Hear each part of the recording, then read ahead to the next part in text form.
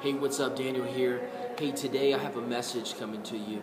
It's about prospering where you're planted. You know, everybody has something that they're called to. They have a significance, an intrinsic value that God's placed within their heart and within each and every personality.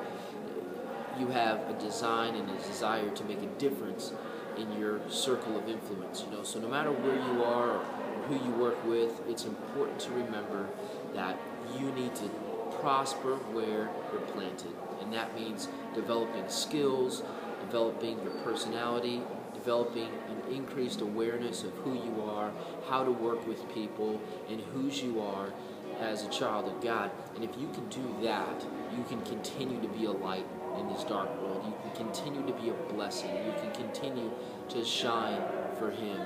And so with that, I encourage you, prosper where you're planted. Seek to understand who you are in Christ. And if you do that, man, God will use you in amazing ways. Take care of yourself. God bless. We'll see you around soon.